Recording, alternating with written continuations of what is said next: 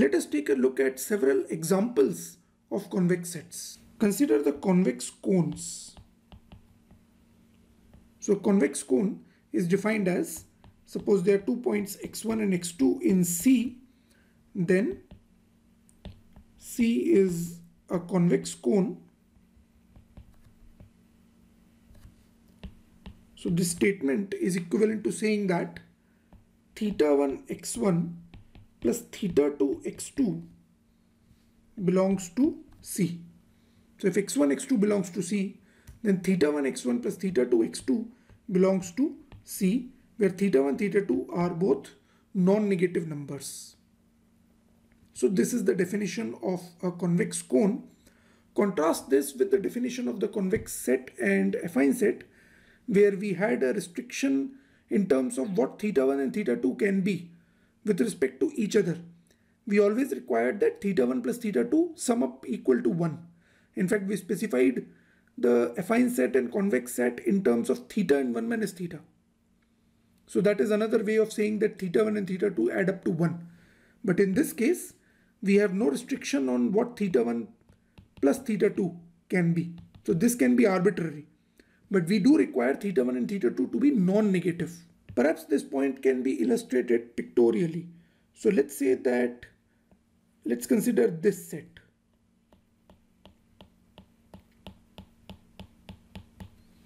So in this set, you can see that a point of the form x1, let's say this is point x1 and this is point x2. So what will be theta 1 x1? Theta 1 x1 will be this line, right? And theta 2 x2 will be this line. So let me just mark it properly. This is the point x2 and this is the point x1. This is the line theta 2 x2. Because you are multiplying x2 with arbitrary number, or essentially you are scaling x2. And this is theta 1 x1. So what is the set theta 1 x1 plus theta 2 x2? Essentially the set theta 1 x1 plus theta 2 x2 contains all the points or all the lines in between these two lines. So all the lines in between these two lines are contained. So this cone that you see here is essentially the cone that contains theta 1 x1 plus theta 2 x2. And clearly, because this cone lies inside C, so this cone, which I am calling theta 1 x1 plus theta 2 x2, lies inside of the original cone C. Therefore, this C is a convex cone. So this is the intuition behind using such a definition. It might be interesting to consider if convex cones are convex or not. So the question is, are convex cones convex? Well, in the name itself, it says convex cone, so there must be convex. But you can see it by considering the fact that convex cones allow theta 1 and theta 2 to be arbitrary numbers that are greater than or equal to 0. So naturally, a choice of theta 1 and theta 2 such that they both sum up to 1 is also covered. In other words, if you can guarantee that this holds for theta 1 theta 2 greater than or equal to 0, then it obviously holds when theta 1 plus theta 2 add up to 1. In fact, it would hold if they add up to 2, 3 or any number. So it obviously holds when they add up to 1, and this was what was required for convexity. Now, of course, this is not, convex cone is not affine. So convex cone is not affine because for affine, we require theta 1, theta 2 to be arbitrary and sum up to 1. But negative thetas are not being allowed by convex cone. So therefore, this is not a affine set, but it is still a convex set. So it is important for you to consider these relationships between affine sets, convex sets, and convex cones. In the same way as convex hull, we can also define the convex conic hull. So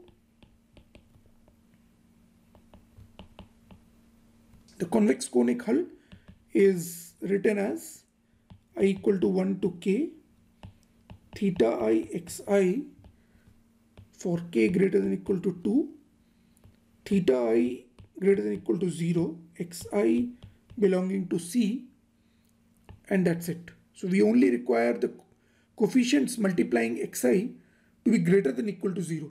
We don't require any other condition. We don't require them to sum up to 1 in this case. So that is the definition of the convex conic hull. There's a lot more to these definitions, and it would be better if you thought about them a little bit and try to relate them to each other. Come up with very simple examples of what a convex conic hull of 2 points would look like, and so on. Let us look at some more examples of convex sets. Some of these examples we have mentioned before, but I'll just state the definition afresh. So we have the hyperplane. So we also call it plane. This is the set of all x in Rn such that A transpose x is equal to B.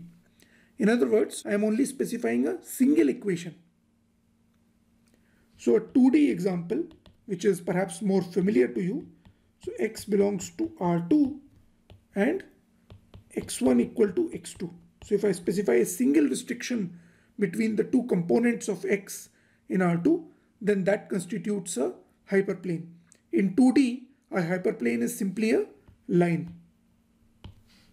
In 3D, so in 3 dimensions, x in R3, for example, let's say that x3 equal to 0 is a valid restriction. This is a single equation. This becomes the xy plane, and that is the hyperplane in 3D.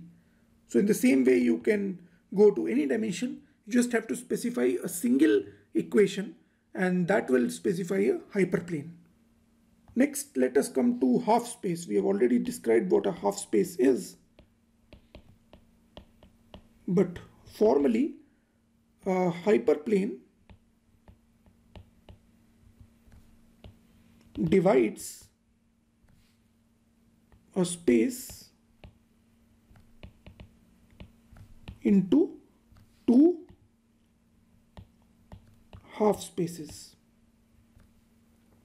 So what does that mean? You consider a hyperplane which is described by this equation, A transpose x equal to B. Then this hyperplane divides the space into two half spaces. So one of them is x such that A transpose x is less than equal to B, and the other one is such that x such that A transpose x is greater than equal to B. So these are the two half spaces. So pictorially, you can imagine that this is the hyperplane, which is a line in 2D. And on one side, you have one half space. And on the other side, you have another half space. So these are the two half spaces. And the red line, which is the hyperplane, divides the space into two such half spaces. So what kind of set is a half space? We have already seen that it is not an affine set, right? Half space is not an affine set generally, but it is a convex set. It is indeed a convex set. So generally half space is not a convex cone unless b equal to 0. So in case b is equal to 0, then it does become a convex cone. So please try to prove this yourself. Prove this fact yourself. Then let us come to polyhedron. A polyhedron is an intersection of finite number of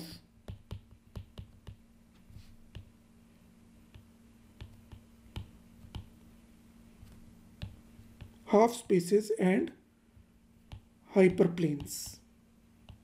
So it's an intersection of finite number of half spaces and hyperplanes.